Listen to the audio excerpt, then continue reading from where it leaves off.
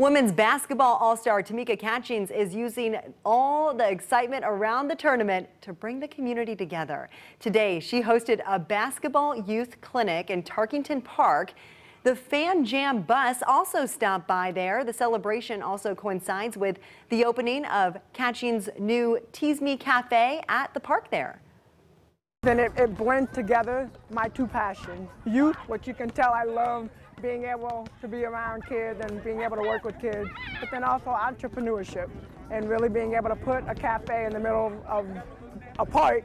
And you can see some of our teenagers are working there and really being able to teach them about what it takes to be successful from the business side, but then ultimately giving back to the community along the same time.